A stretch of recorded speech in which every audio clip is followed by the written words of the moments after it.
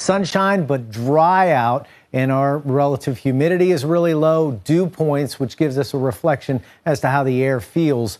This is something that is very summer-like for us. We usually see them in the mid-60s, even pepper the 70-degree range. You can see we're in the 40s, even some 30s out there. The air is really dry, so we're getting the warm weather without the humid weather. Lots of sunshine. Don't forget the sunscreen, though. You can get a nasty burn out there nonetheless. Full sun today, blue skies and sunshine. Temps get to 81 by 2 o'clock, and we'll peak right in the lower 80s. By 8 o'clock tonight, we start to slip back into the lower 70s. It'll be a little cooler tonight. We'll be in the low 50s. All right, this moisture from the deep south, it's finally going to start to make its way, so we're going to start to get our relative humidity creeping up as we get into tomorrow. Tomorrow, I think we stay dry. We do see increasing clouds. It's going to be another warm day, get to about 81. And then we'll see a chance for a shower for Friday night. Saturday could see an isolated shower, and then we'll get a break as we get into Sunday.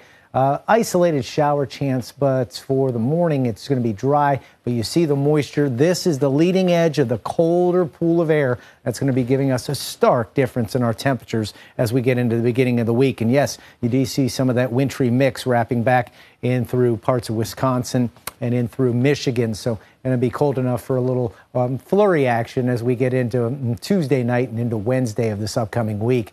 Temps today, 82 degrees and blue skies. Temps tonight drop to 54, so it'll be a little bit cooler with a few clouds. Look for sunshine early with increasing clouds tomorrow. Still stays mild on the overnights through the weekend until we get to Sunday night. Look at that sharp drop, 37 going into Monday morning. We'll see showers and a few isolated thunderstorms on Sunday. That rain looks to wrap up Sunday mid-evening, right around 9, 10 o'clock, but still an isolated sprinkle or shower chance for Monday.